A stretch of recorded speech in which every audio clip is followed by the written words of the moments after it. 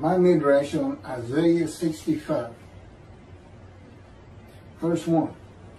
I responded to those who did not ask. I was at hand to those who did not seek me. I said, here I am, to a nation that did not invoke my name. My commentary on this part. I responded to those who did not ask. I was at hand to those who did not seek me.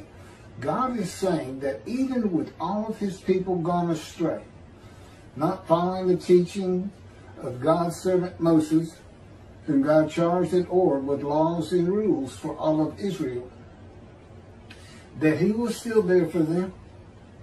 God espoused the Jewish people, married them, and would never turn from them despite even the entire nation not following his laws and rules. Espouse, again, means to adopt as one's children and marry as one's bride.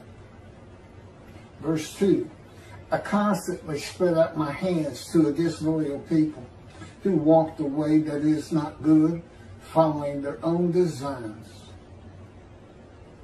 Verse 3, the people who provoke my anger, who continually to my very face sacrifice in gardens and burn incense on tiles.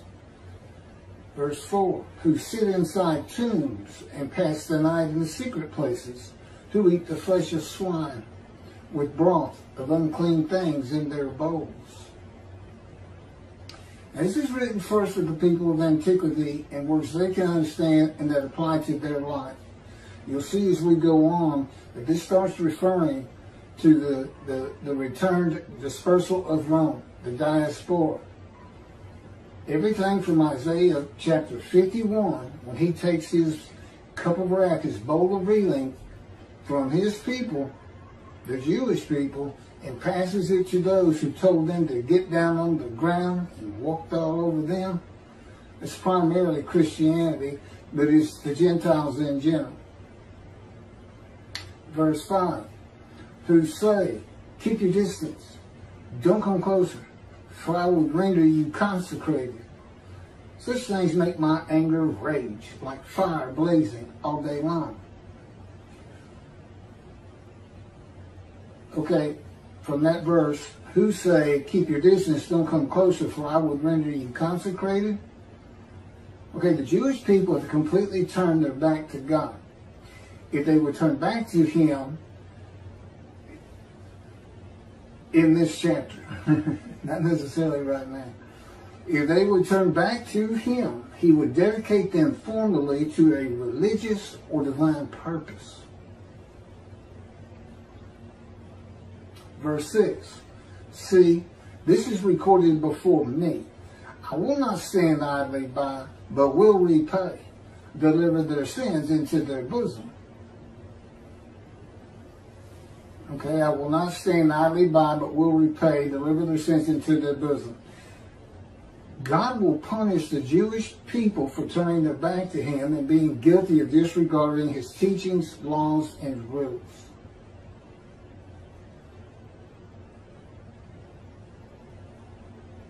But he will not leave them.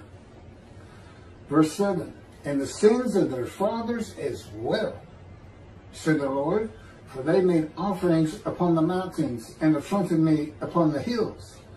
I will count out their recompense in full into their bosoms. Okay, now that's interesting because you don't hear that very often, that the children are going to be punished for the sins of the fathers.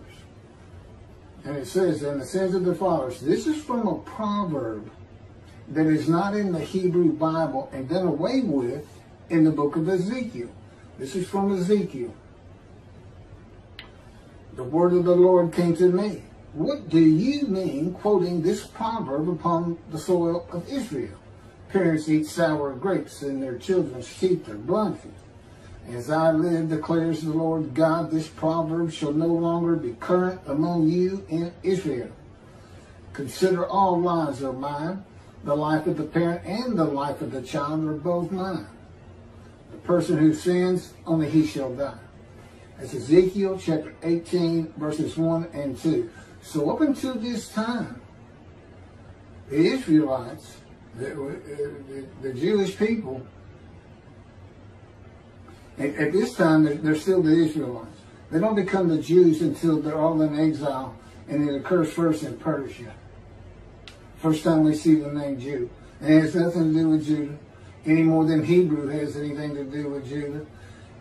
It is in EW. What it is the pure blood of Hebrew became diluted during the exile of the Assyrian Babylonian exiles after Babylon destroyed the first temple and deported everybody. And the North Kingdom had already been deported to those same lands much earlier than that. But that's the first time we see the story of Esther, and that's the first time her uncle, I believe it is Mordecai the Jew. Just like it was Abraham the Hebrew. That's just the name he wanted his chosen people to be known by. So anyway, everybody dies for their own sins. There's no atoning for others. Which I know the Jewish people, rabbis, they tell the Christians this all the time. God doesn't accept it. That's not his teaching. That anyone can atone for another. Everybody's responsible for their own sins. Verse 8. Thus said the Lord, it's when the new wine is present in the cluster. One says, don't destroy it. There's good in it. So will I do for the sake of my servants and not destroy everything.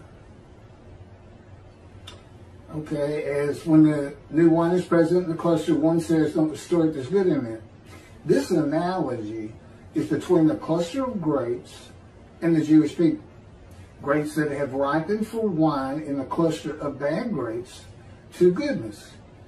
And many of the Jewish people among many more who disregard God's teaching, laws, and rules.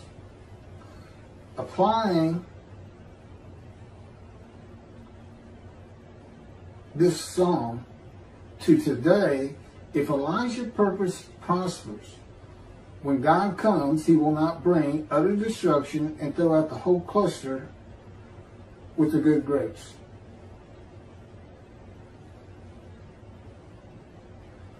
Verse 9, I will bring forth offspring from Jacob, from Judah, heirs to my mountains, my chosen ones to take possession. My servants shall dwell thereon.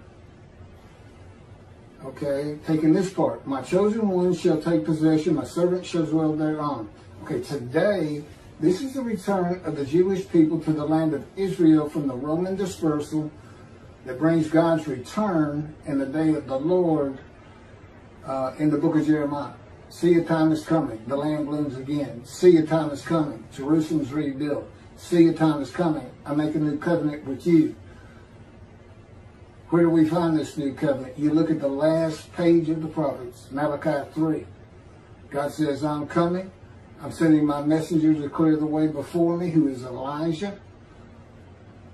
And the angel of the covenant that you desire is already on the way. There's the covenant. That's the time to come, the day of the Lord, and that day is today.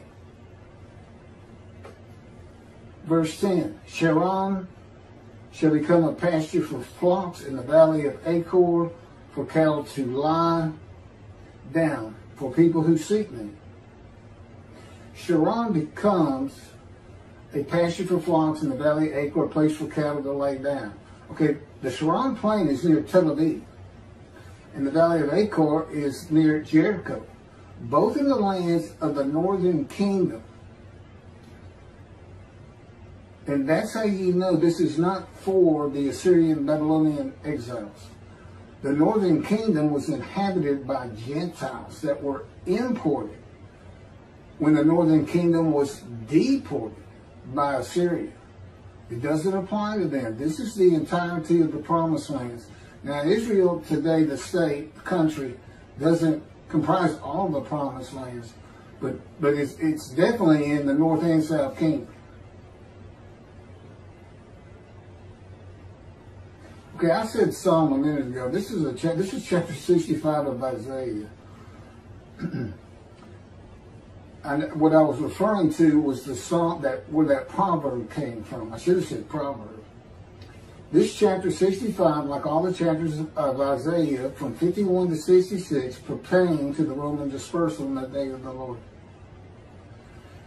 Okay, for my people who seek me, that's the Jewish people who heed and revere the Lord, esteem his name, who desire to be written into the scroll of remembrance for entry to God's spiritual heaven, prepared in the day of the Lord.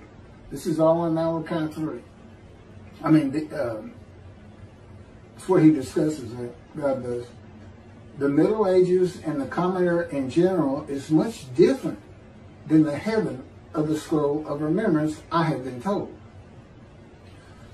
No one of this generation will see anyone of biblical times in heaven. And the Lord tells me we would not want to. They were illiterate. Nobody can read. Life was just, can I get through this day with some food and shelter? And no police, no anything. If you had stuff, people took it from you. And that'll be revealed more as I go on. And what's special about this heaven for this day of the Lord, which I believe begins, and God has so much as indicated, 1957, when the dawning of the age of the internet, when the Russians sent up the first satellite, Sputnik. It's also the year I was born. But with me is the angel of the covenant. It's the angel of his presence. The covenant's the new covenant, Jeremiah 31. Though they don't know it, every Jew on the face of the planet is sin free. Okay, they have to understand this before God says, okay, I cleaned your slate, now let's start being observant Jews and get back to synagogue, or go to synagogue for the first time, if such be the case. And he did this for the Syrian and Babylon exiles. When they returned by writing, Isaiah's writing, he forgave their sins. And what did they do? They became a holy seed, and they built a second temple. Well, we have another temple to build. God's covenant of friendship says, I'm going to place my sanctuary amongst you. That's also in Ezekiel. So he knew when he had Ezekiel write that in the day of the Lord, when the land blooms again, there's not going to be a temple. He already knows that.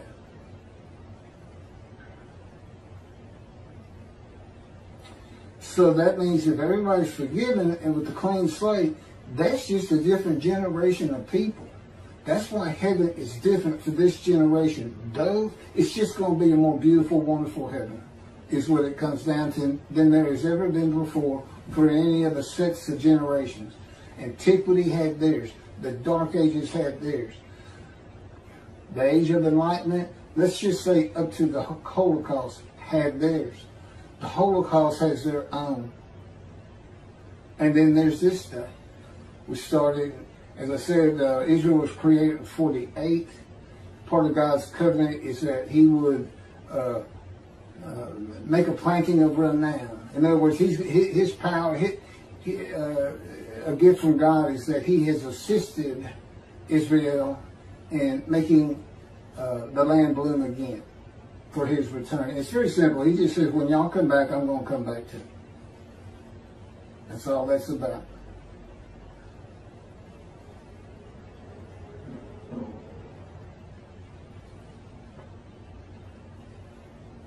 Okay, the scroll of remembrance is being written.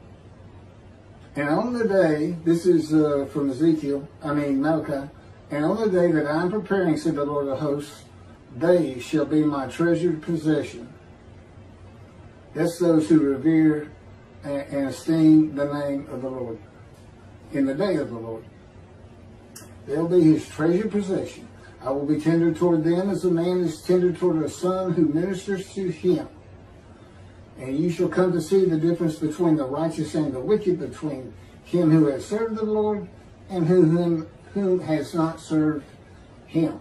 Okay, he's referring to a spiritual heaven at this point.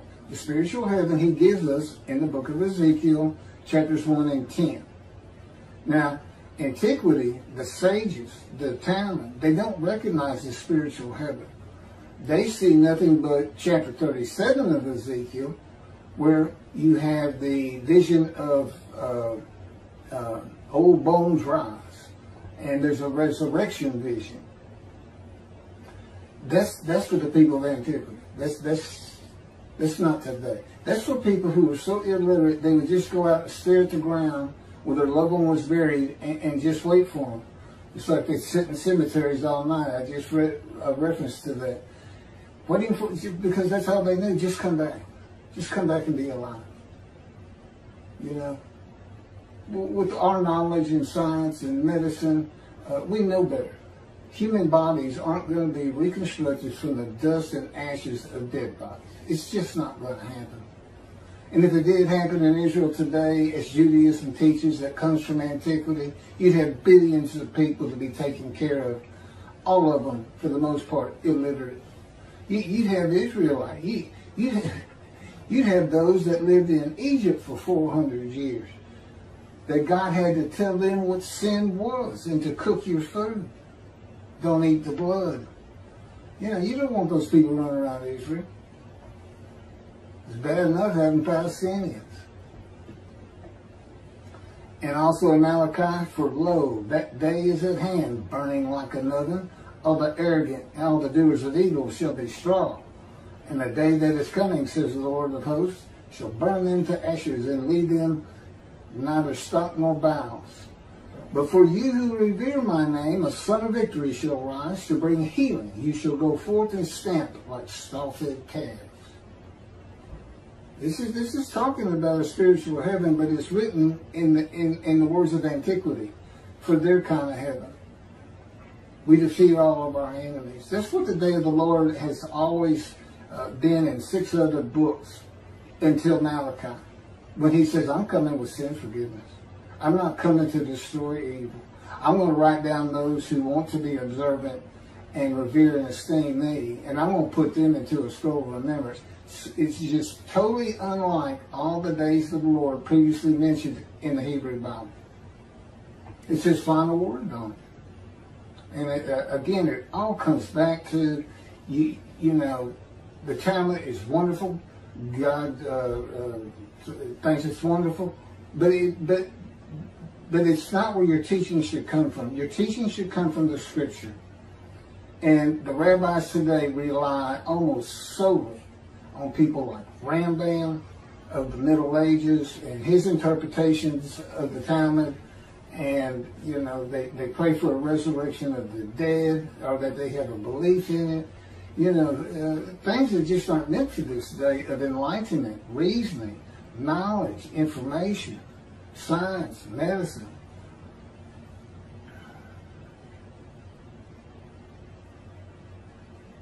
Okay, so all that came from Malachi chapter 3, verses 16 through 21. Picking back up with chapter 65, verse 11.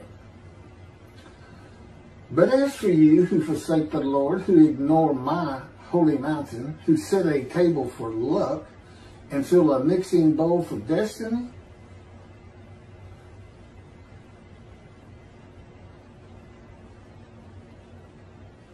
verse 12. Okay, but as for you who, my commentary on that verse, but as for you who forsake the Lord. Okay, that's the arrogant, the doers of evil, and the wicked that he makes reference in Malachi. Okay, if you were to take this chapter 65 and say, okay, that applies to the Roman dispersal who's back in the day of the Lord. That's what you would call them, those who do not go into the scroll of remembrance. Verse 12, I will destine you for the sword. You will all kneel down to be slaughtered. Because when I called, you did not answer. When I spoke, you would not listen. You did what I hold evil and choose what I do not want. Okay, remember, when he comes back, first thing he's doing is having a reckoning with the rabbis. He puts them in the category of those who do not heed him, revere, or esteem his name.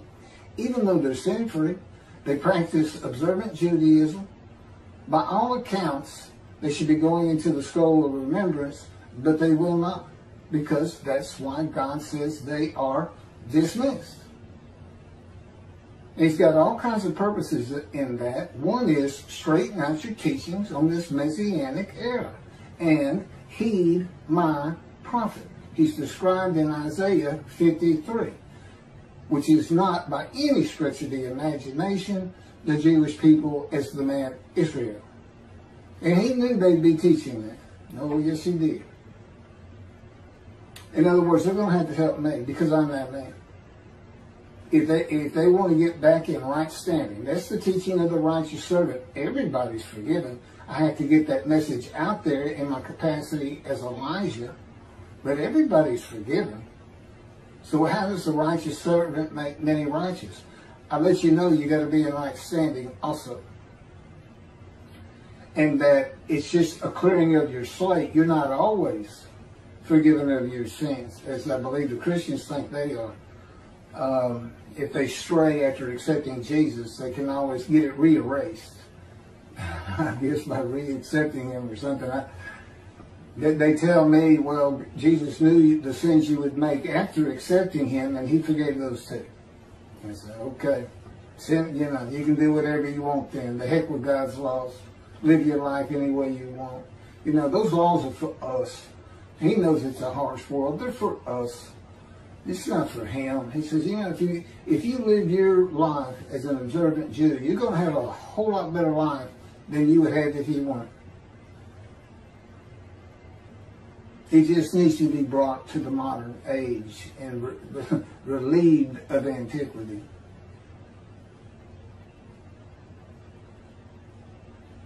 And again, you will all kneel down and be slaughtered. The day of the Lord, burning like an oven, shall burn into ashes.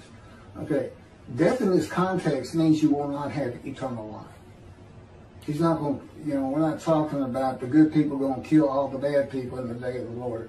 Again, antiquity, today, there's no difference. And because when I called, you did not answer. When I spoke, you would not listen.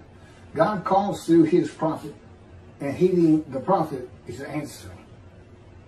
It's not walking out your door and saying, I'm going to do God's will this day. And the first thing you do is say, is God asking me to do something through his prophet? This is how he communicates to the earth, to human beings, to his chosen people. This is what the Hebrew Bible is about. Now, I'm the only person who's ever been able to explain all this and how it is that the angel of the Lord's in the burning bush and God speaks. How a man in divine beings wrestles with Jacob and God speaks and changes his name to Israel. I have all the answers. Just like Elijah would have all answers of things from heaven. Verse 13. Surely, thus said the Lord God, my servant shall eat and you shall hunger. My servant shall drink and you shall thirst. This is the evildoers versus the soft-headed cats. My servant shall drink and you shall thirst. My servant shall rejoice and you shall be ashamed.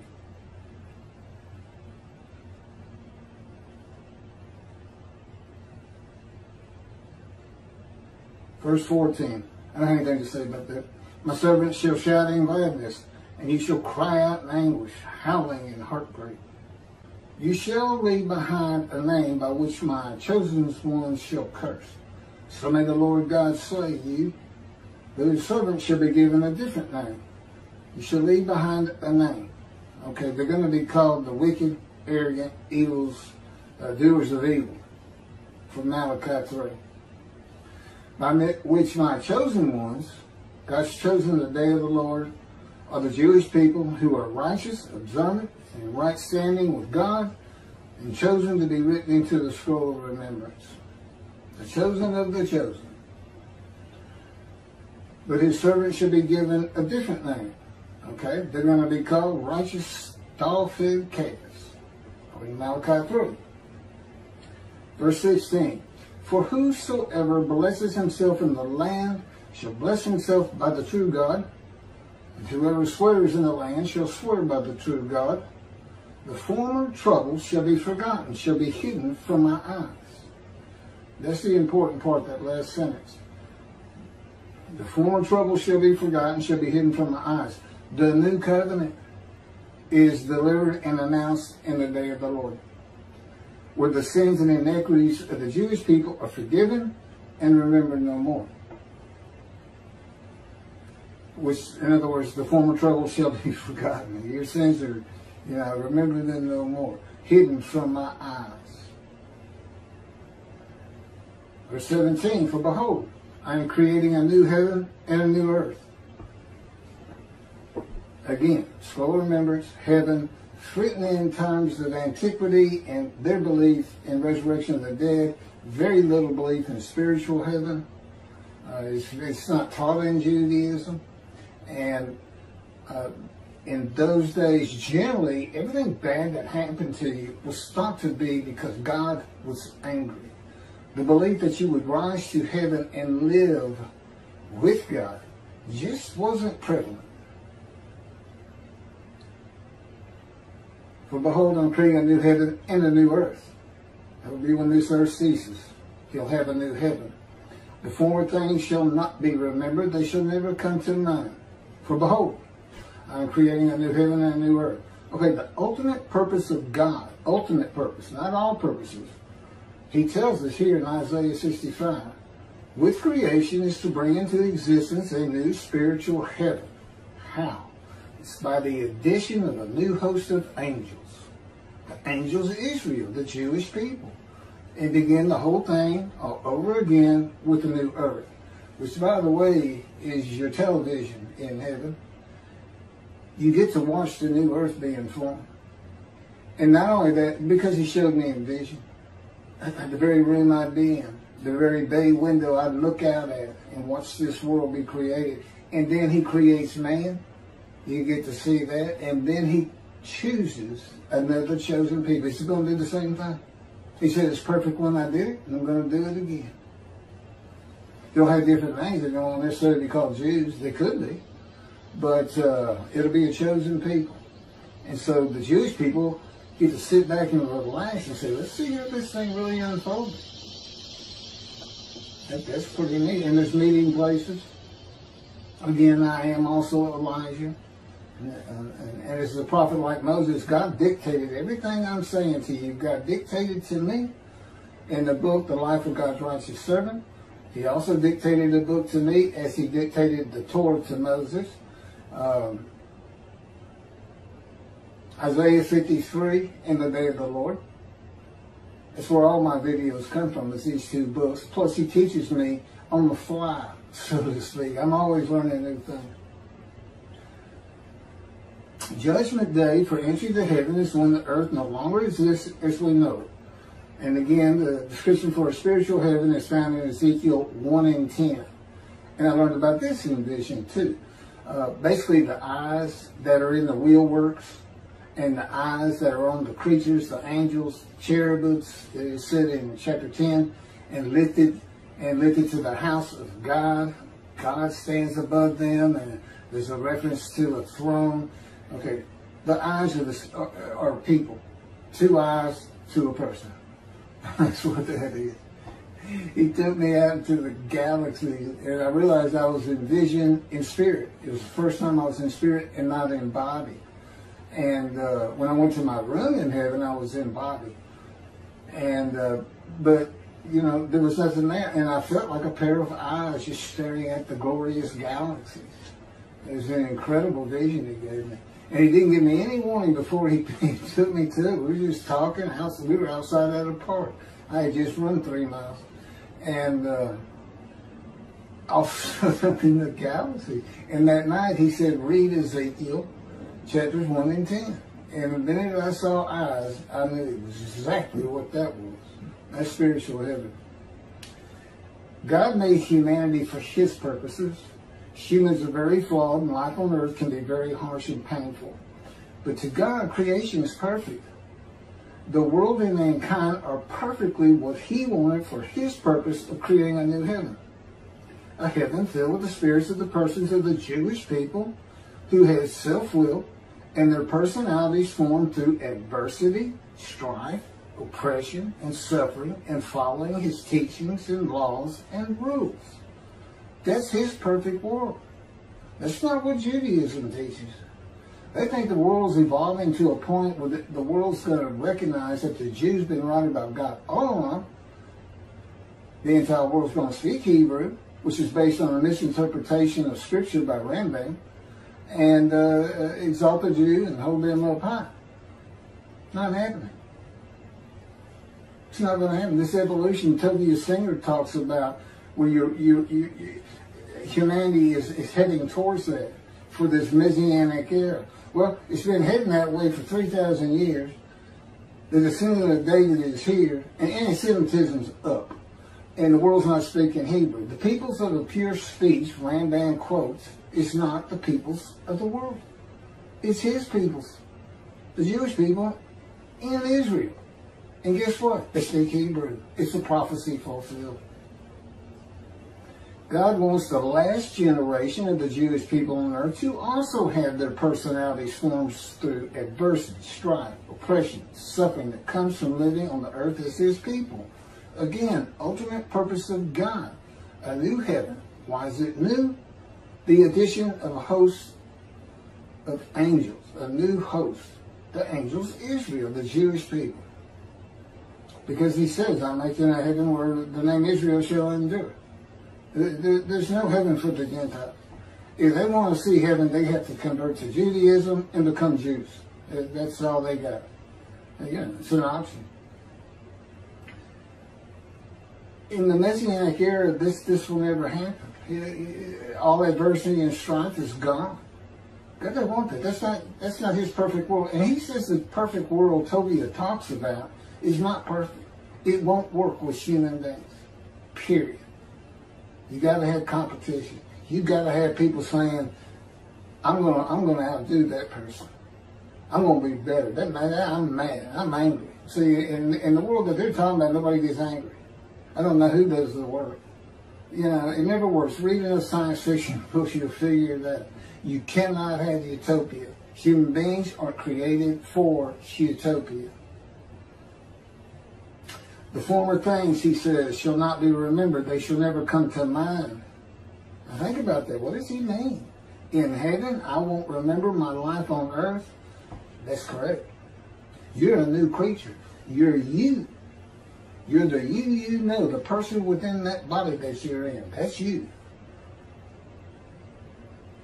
And you say, well, how do I know all about Jews and Judaism and Talmud and anything and everything that's Jewish that this new heaven's about? You just do. And he's proven it to me. The thing is, he provides the information of your mind that your spirit, your person reads. You know, your spirit reads your mind. Your thoughts don't come from a bunch of electrochemical synapses and chemicals and tissue of the brain, gray matter, white matter. That's not where your thoughts are. No, it's from that God-given spirit that's in your human body that knows how to read the information in that brain that comes in from your eyes and your ears and your remembrance. And in heaven, you don't have a brain. You don't have a mind. It goes to the dust.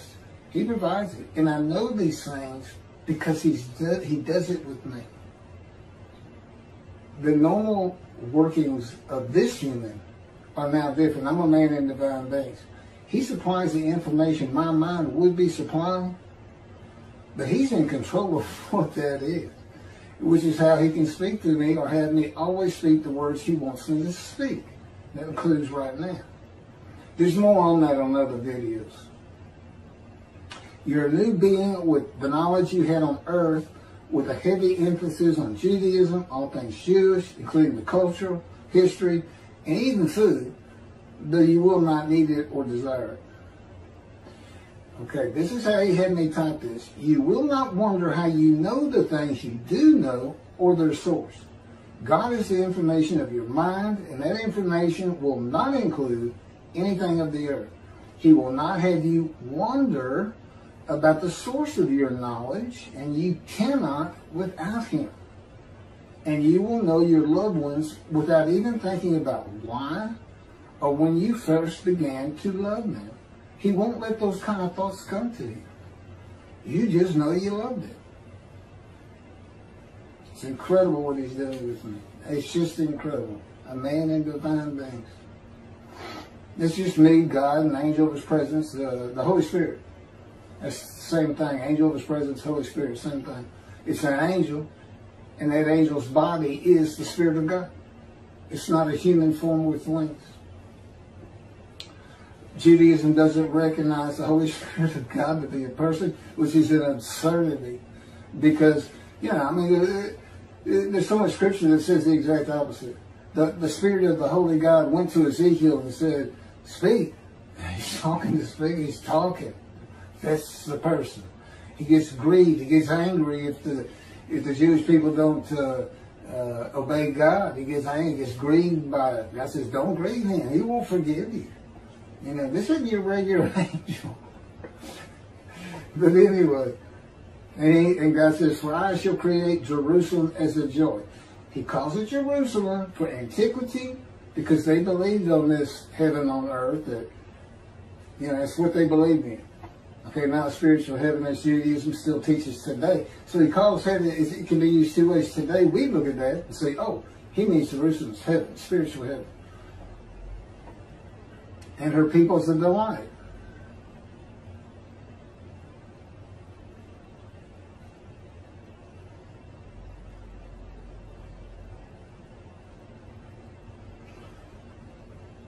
This is how God had me type it for the book, which is unpublished. The beliefs, knowledge, and reasoning of the people of antiquity, including the sages and rabbis of the Talmud, and ran them as Rashi, and into the Middle Ages, were taken into consideration by God when he wrote this, had it written. They wanted a better, peaceful existence on earth, to never feel grief and sadness, for their babies and loved ones to return from the dead, to live very long lives, to build their homes and grow their crops without someone taking their homes and crops from them, to be free of forced servitude, made to build and plant for others, and to not fear their children would be taken from them into slavery. All these things show up in the final verses of chapter 25. For then God wrote inspirational poetry and songs and stories of a better time to come, inspirational prose in a time when surviving the day with having food and shelter, protecting your few possessions was your existence. The people of the common era and ages of reasoning and information should recognize the inspirational prose for what it is and not necessarily prophecy to occur, and their beliefs in such things as the resurrection of the dead. And again, not everything, it looks like prophecy, but if it cannot happen, the world's not going to love the Jew. There's no reason to believe there's being an evolution towards that. God had me watch a tape of Toby Cedar, which I avoid at all costs. Had me watch it, and there he is, saying the intent from God all along was to take this imperfectness, this imperfect world, and it will evolve into a perfect world based primarily on the Jews being a light to the world, I suppose. They can't get around, but they're saying, Jews for Judaism says it, Rashi says it. They're talking about the Jews have atoned for the entire world to be at peace and love because of the suffering they endured. But what they always seem to forget, no culture that I can think of has ever suffered as the Jewish people have. But many cultures still aren't here anymore.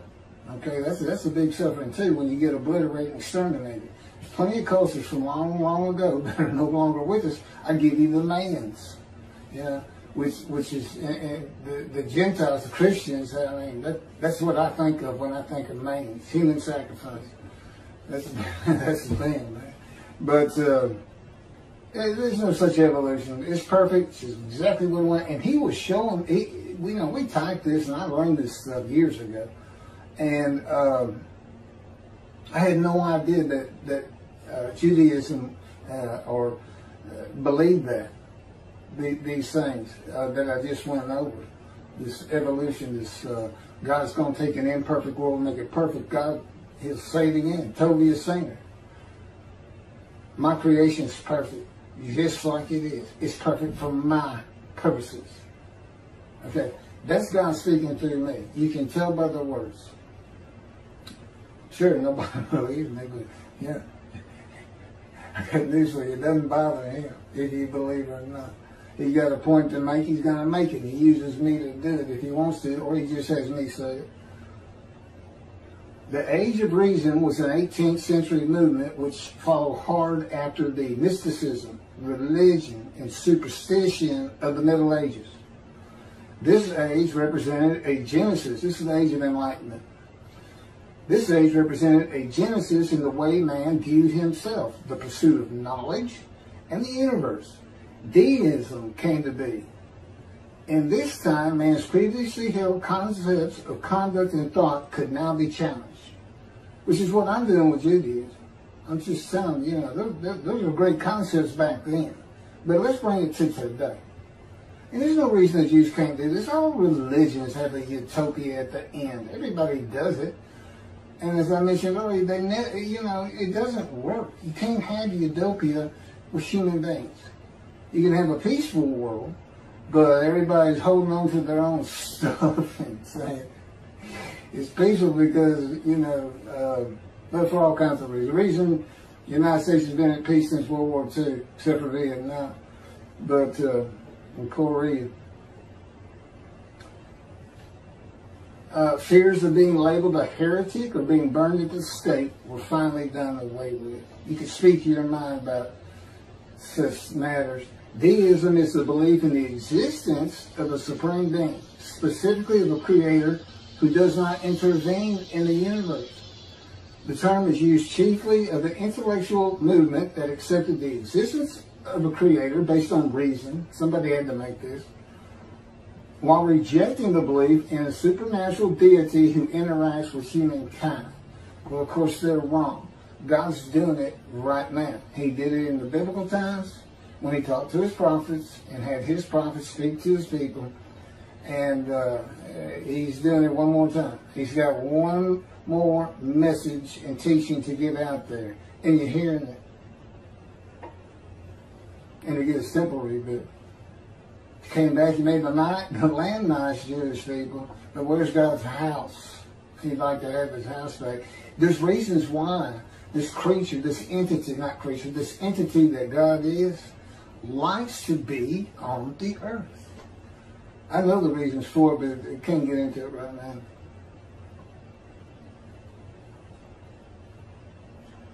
God has never changed the Jewish people to never sin and make them heed his sing and revere him in his power. How's he going to make the rest of the world? Why would he make the rest of the world do that? Because that's what it's going to take. Rambam says Moshiach shall have perform no miracles, wonders, and this and that. Well, how's he going to get any of this done? How's he going to get the world to speak Hebrew? I mean, I'm him. I mean, am I to go to China and start there where 1/3 of humanity speaking Chinese? Not only do I not speak Hebrew yet, I don't speak Chinese, and I got no intention of learning it. I got my hands full learning Hebrew. The Messianic era is what the people of antiquity wanted, and the sages and rabbis of antiquity gave it to them. In exaltation of the Jewish people by the world, everyone speaking Hebrew and obeying the teaching laws and rules of the God of Israel and the resurrection of the dead. It's not going to happen. All at the expense of the day of the Lord. It's like it doesn't exist. Malachi 3 is just not it's just not part of the Messianic era. Where's utter destruction if you don't heed the prophet? Yeah. Where's the rabbis when David's here and God grants his covenant of friendship and he has a reckoning with them, the shepherds, and dismisses them? I don't see that in their teachings. Very selective teachings. Where's the scroll of remembrance? Where's utter destruction? God sends an anointed one, not for a Messianic era, not for the people to have all these great, wonderful things happen. No, he comes to be the Lord's representation and deliver another covenant, just like Moses. Everybody's forgiven, just like the exiles. It's just a bunch, it's repeating stuff, and yet Judaism has just made up chapters of the Bible that don't exist because they're not reading the Hebrew Bible properly.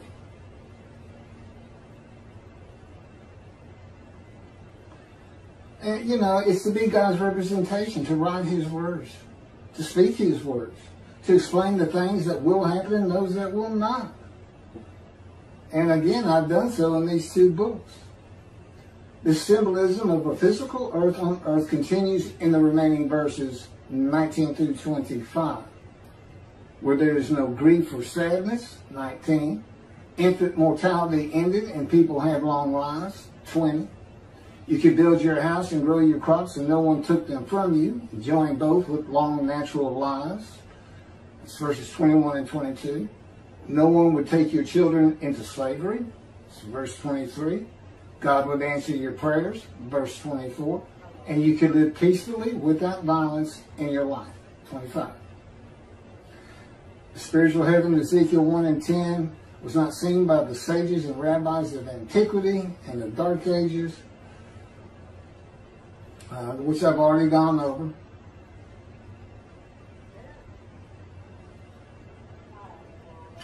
So, you know, summing up, and you can read those verses yourself, I am here with God in me to teach the rabbis today, among many other tasks, how to interpret the Bible by eras and ages for the sake of the people of the land of Israel. If the rabbis will teach the matters of my 2 books dictated to me, my God, it's scripture. It's just not canonized. It's divinely received. If they'll teach this to their respective flocks and straighten everything out, they'll be back in right standing with God. They can make it to the scroll of remembrance. And like I said, in a way, he's just putting them in a headlock, saying, okay, y'all never listen to my prophet. You think you know everything. Your arrogance precedes you. But this time, I'm gonna punish you on the fly, so to speak. You're either gonna do it, or you're going to know you're not in the scroll of remembrance, because we're not going to stop saying it for the next 10, 15, 20, 25, 30 years. I'm 63. Moses was 80 when God came to him. He spoke to me when I was 50, though he came to me in my first year. They never said anything to orchestrate my life, to make sure I fit every verse of Isaiah 53, to make sure I lived a life of wounding and pain, suffering and disease. But you can't offer me as a human sacrifice. I'm defective at birth. He said, I touched you in the womb to make you disfigured. You can't offer a disfigured lamb or one blemished with disease. That's what it's all about, man. It all comes back to his wrath on Christianity. If you ever wanted a super duper anti-missionary person in Judaism, well, you're looking at him. Because God is, and his spirit are within me, running everything from my mind, my thoughts, based on who I am. I mean, they're Keith, they make me a better person.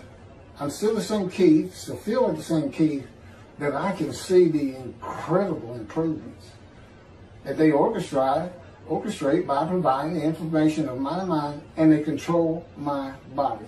I don't wave my hands around when I talk. Keith does, and I'm a lawyer. I learned a long time ago from my mentor, don't use your hands. Put them down, because that'll make you think harder on the words coming from your mouth. Don't try to be expressive. You want to be expressive? Do it with words. So, that's God's thing. Thanks, me. Or the Holy Spirit. It's an incredible time. This is what the Messianic era is. It's the times of the Anointed One in the awesome, fearful day of the Lord. That's what's taught in the Hebrew Bible. When you realize how to read it, as it's written for people of antiquity and Dark Ages, and people of enlightenment, reasoning, knowledge, information, science, and the internet. I am the Anointed One, and the false teachings of the Messianic era, world to come, are a great impediment to me in the building of the third temple that prevents utter destruction to Israel and its people. If I'm not heeded, God says when I come, I'm going to bring utter destruction. What he means is you're going to be utterly destroyed by, he used to say, raise up armies. Okay? He's just saying it's out there. My creation is going to get you. If this doesn't happen and we don't get that temple built, and it scares the Middle East from ever attacking you, period. He says in Jeremiah, when Jerusalem's rebuilt. He says, you'll never be defeated, dispersed again. But that's contingent on Malachi 3. It's very important. And God wrote in, he'll be shunned and despised, accounted plagued and afflicted by God. Okay, that's written in there. Guess what I'm getting from my videos and from my saying these things that you hear, and this really is a summary of just about the whole book. Shunned and despised. Yeah. It's been looked at by over 800,000 people, and I'm not even receiving a comment. So that tells you something. But I don't have to worry about it, because this is God's day. This is his redemption of the Jewish people. Somehow, some way, and I'm supposed to end up with a portion and a spoil and a bow to be honored. And he took me into poverty. Isaiah 53, he's taken from the land of the living. That's society, because I'm given long life. I was told I was given a death sentence 20 years ago from cancer. Stage 4 lung cancer. Untreatable, prepared to die. It's 20 years ago. And I never even showed the symptoms. God said, I took the cancer, I gave it to you, and I took it away after you heard that you had it. And it did question my life. I quit working, just waiting to die. And here I am 20 years later doing this. And he's right here. And I don't just hear his voice, I feel him. His power encases me. His presence is heavy. And of course, the Holy Spirit's here. It's three of us. I'm a man and divine beings, without me and within me. They're like two clouds. Here's spirit, an element of the unseen. Here's God's presence, his mind, an element of the unseen. And like two clouds, they floated together. They look like one cloud, but it's two clouds. Okay? They descend on me in this room. They fill it. They fill any room I'm in. And in that room, you would be enveloped by the very presence of God and his Spirit, Holy Spirit. Okay, with me, they go through me.